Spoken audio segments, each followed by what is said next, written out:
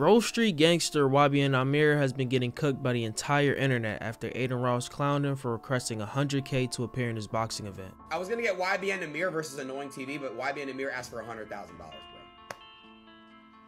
Top literally laughed at the manager and hung up. Like, bro, you rappers that have not made a hit, no disrespect, stop asking for too much money, bro. You are not getting it, bro. You are not getting that shit, bro. No, stop. You'll do it for fucking 10, 15, 20K, bro. It's a lot of fucking money still. Come on, bro. And if you show respect to my event and you do it for that shit, I'll up your shit next event.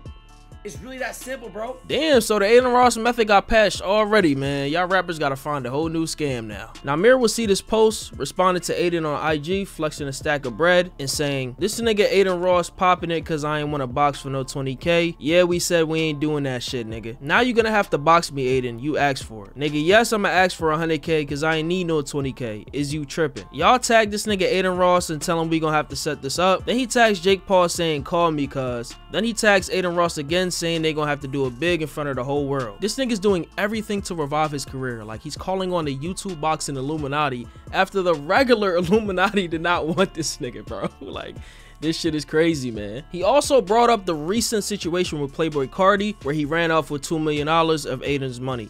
Nigga, ain't you the same nigga that just paid $2 million for a nigga to sit next to you? Don't mention me if it's some bullshit. I don't give a f about no free promo, no dick holding shit, cause I'm not that type of nigga. I don't care. 20 bands? What the f is that? In a clip that the whole internet saw, Adin roasted Nahmir in a response to this post, saying that he fell off again. Same nigga that just paid $2 million for a nigga to sit next to you? Don't mention me if it's some bullshit. I don't give a f about no free promo, no dick holding shit, cause I'm not that type of nigga. I got it. Nahmir, you're not worth $100,000. You fell off. You suck at music. You failed your music career. You know what I'm saying? I got nothing but, I got no disrespect to show but that. Nahmir, you're nothing, you're nobody, and your career sucks. You wanted 100 bands? You want 100 bands to fight. You didn't even give Jay 100 bands. What the fuck? You are nowhere near 100 bands. You know how you get them? What? Ask him how much he would charge for a feature right now. It's free. Currently. No, he's not. He's charging. That's what I'm saying. Yeah. Nigga, you ain't charging no nigga 100,000. And again, Kick paid Cardi 2 mil. And hey, at least I got 2 mil to pay. You're broke. Nahmir, that's good exposure for you, bro. I never talked to this nigga Adin before, like, you feel me, like, even on no boxing type of shit, or even DM them. It was always my manager and all that type of shit. So, you feel me, it was the me and Jay shit at first, and then he said annoying or something. So I'm like, okay, for sure. Like, either way, I'm a boxer. Like, fuck it, I'm not no boxer or nothing. Like, I never hopped in no ring on the hood. Like, I never did no weird ass shit like that because I'm not a boxer. I'm a rapper. Shit, he hopped on the phone with my manager. My manager was like, shit, we trying to do 100K, nothing less.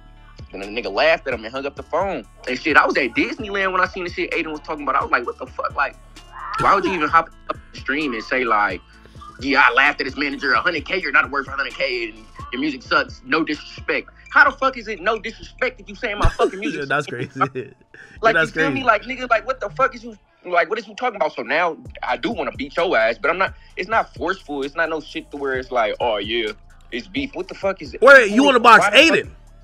Yeah, I want to box Adin. I want to box Annoying. I want to box everybody, to be honest. Yo, we just had Nahmir get on the fucking stream again. He was explaining pretty much how he felt you disrespected him with the boxing offer, and he's like, yo, fuck that. He wants to box you, and he felt he was worth 100,000. I know you probably didn't see what he said. He was talking crazy, but I want to get your, like, you know, rationale in even dealing with Nahmir and everything. I don't care if he wants to box any millions. So, straight up. I mean, dude, that's like Drake giving a feature to, like, how do I put this? That's like Drake giving a feature to fucking, I don't know. You would be better at giving an analogy. I gave him his most relevant day he's had since like 2016, so I'm not going to talk about it.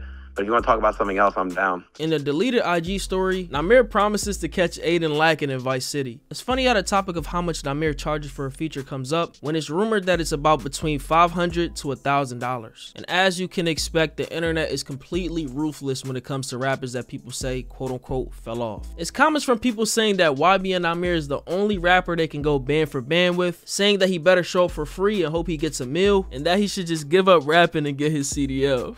And probably the funniest part of the situation, Nahmir did an interview with a channel called Witty Apparatus the other day, where he speaks on his experience with fame and gives credit to streamers and content creators. At the end, he claims that he has over 150 hit songs on his phone and could go viral at any time. You blow up off of something, you're gonna keep moving on with it. You're gonna keep doing the most you stream to stay in that limelight. Like, and that's a cold question that you touched, I mean, a cold topic that you touched on too, because it's always been like, people looked at me like, okay, I'm YBN Nahmir, why you not #1? Why you not doing this the right way? I always put everybody before me first. So you feel me? That's my difference. A lot of people put they self first and don't understand the image that they putting off with the that they put out. Like, you feel me? It can make you look cool. It can make you look like a nerd. It can make you look like it can make you look all these type of ways. But once you put it out, you put it out. I really don't step into that lane. Like, I'm not no streaming type of nigga for real. Like, I watch the desktop streams. I watch Neon and all them type of niggas, and that's just not my lane, though. You feel me? But it's just crazy. Like, it's crazy. It ain't nothing. I ain't no shit, because niggas is doing their thing, and that's cool. That them niggas is famous and viral, getting their bread, getting their check, whatever. It's just not my lane for real. You guys did have your time. And in like 2017, 2018, I mean, you were on the freshman list. You know what I'm saying? Yeah, for sure. Sell freshman list. Yeah. That's crazy, bro. Like, when you really think about it. It's Platinum crazy. albums, doing it big, man. Sometimes I still can't even believe it. Sometimes I sit back and just be like, damn, like, I'm really famous. Like, I really, like, move my whole family and all that type of shit. I'm on magazines and shit. They playing me on the radio. I'm like, damn, I'm not even paying attention to this. Is my voice on the radio. Like, it'd be unreal sometimes. And I did everything that I wanted to do at a young age. So I slowed down these past years. I started drinking, and it drowned me. It made me feel like, damn, like, you're right, you're just living day by day. But recently I'm starting to slow down with the drinking, understand life for what it is, and I know it's a bigger purpose. Like, I always knew it was a bigger purpose. It was nothing that changed with that. I just been behind the scenes, really just working on my life before I could really put that stamp on it. Like, nigga, I'm back. Because it ain't shit to make a song. I got itch right now. I got like over 150 itches sitting in my phone. Like, feel me? I know how to go viral. It's nothing. I started at this shit. It's nothing for me to do. If I wanted to go viral tomorrow, I could do it. I understand betting on yourself when nobody believes in you, but man, at some point, you gotta just know when to switch gears. This nigga's probably the only rapper that I know that's stuck in 2017. And to make matters worse, I'm hearing he's scamming his fans for IG promos and verses. He should've just taken that 20K and got some free promo out of it. But let me know what y'all think about this entire situation in the comments, man. It was pretty entertaining. I got a few videos coming out for y'all before the month ends, so make sure y'all keep them notifications on. Make sure you hit the like button, hit the sub button. It's Fargo. And I'm out, man. All right. I'm gonna let you talk. How you went from GD to Crip? How I went from GD to Crip? It happened. Bro, what the fuck? What the fuck? There is no way on Vadu. There is no way. You joking? Bro, you didn't even. Christ, there is no fucking way. You just said.